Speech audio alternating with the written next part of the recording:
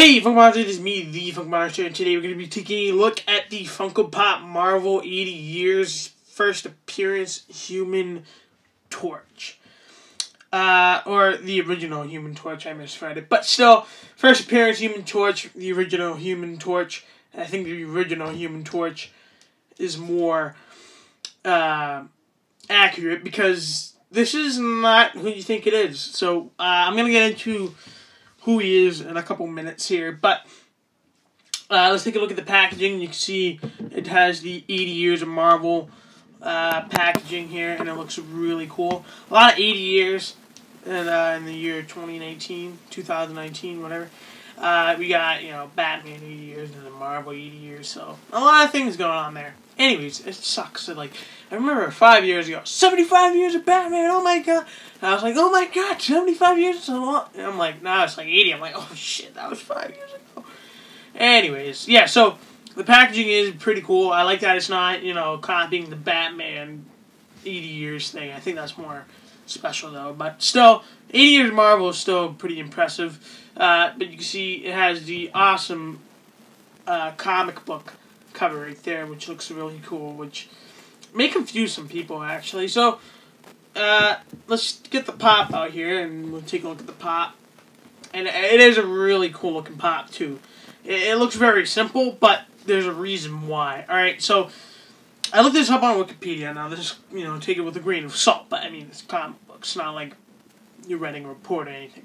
So it says here that the human is in quote, the Human Torch was actually an android this is what it says on Wikipedia, created by scientist Phineas Horton.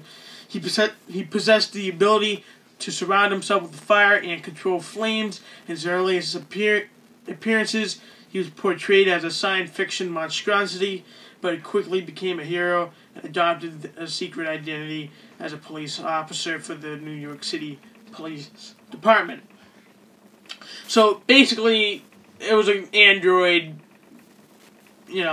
being controlled, from what it sounds like, being controlled by a scientist. And then the scientist was the police officer. I can't, the ways, it doesn't really tell a lot, but he was around, when he was around in the 50s, and then in 1961, Jack Kirby and Stan Lee, took the name Human Torch and attached Johnny Storm and to him and put him in the Fantastic Four, which I think, that's where everyone knows him from. So, anyways, so this is actually the android Human Torch, not Johnny Storm, which I found really interesting. Because, I mean, you look at it, you can say, it's both, but no, it is not. So, it is the android Human Torch, which I think it's a really cool thing, because I know that when I picked this guy up. I picked this guy up yesterday, so I thought this was Human Torch, but I was like, why is it original? Why are they being so, specific about that? But I looked it up, and now I know why. But you can see the paint looks very clean. It just looks like just a bunch of flames and all that. It looks like it was just pulled right out of the comic books. You can see the hair, very nice. The fire on the head looks very translucent, very nice. Really like that. And you can see the body there. Looks good. All the lines look very clean, crisp. No flaws from what I see so far. But looks good though. You can see the ass there. There's a little thing right on the ass. But yeah, looks good though. I like the flames on the hands and everything. And you can see the flames around the feet. This is actually two separate pieces attached at the bottom there, but it looks really cool. I really do like that. Very nicely painted and everything. Very nicely sculpted as well. I was thinking about picking up Namor too, but I don't know. I think I just went with this one only because I don't really like Namor. I think he's just not a knockoff, but like I like Aquaman better. That's just my opinion. But yeah, very cool pop here. I am very happy I picked this up. I'm very happy, and another reason why I'm very happy I picked this up is because it's so deep into comic books And I love comic books and all that, but this is so deep into it that I didn't even know. It was in the 50s and all that. So yeah. Anyways, very cool. I wonder when they are actually going to make the rest of the Fantastic Four pops. I hope they do it soon because, well, I mean, right now I don't know. It's weird. I feel like if they did, it would be like the Guardians of the Galaxy. They would all be exclusive. They would all be a little bit hard to find, and they'd be a little more expensive. When I think they shouldn't, be retail. Like 80 years of Marvel would have been like this would have been the perfect time to release the Fantastic Four pops, but whatever, it's fine. But yeah, man, I was very surprised to see that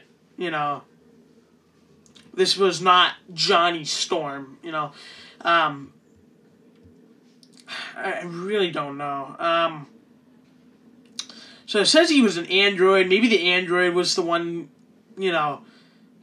pretending to be, was a police officer and all that.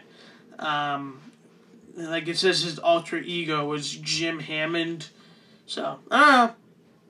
He was in Secret Avengers, Heroes for Hire, S.H.I.E.L.D., West Coast Avengers, Invaders, all that things, it's so deep into comic books. I absolutely love it. Thank you guys for watching this review. If you like this review, please give it a thumbs up. Leave a comment down below. I don't know. Like, I haven't been picking up a lot of pops recently. I'm trying to review the pops I get new. Because that's what people want to see. And, this is how I'm going to get known, all that. So, yeah. Like, comment, and subscribe. And, maybe I'll be posting an older review, something that's not going to get nearly as many views as this may, or any of the few reviews I've posted recently. So, subscribe to see something to go back a little bit. Throwback. Alright. Anyways, yeah, so I'll see you guys in the next video. Peace! Thanks for watching. Let's get this guy to turn around quicker. Like that. There we go.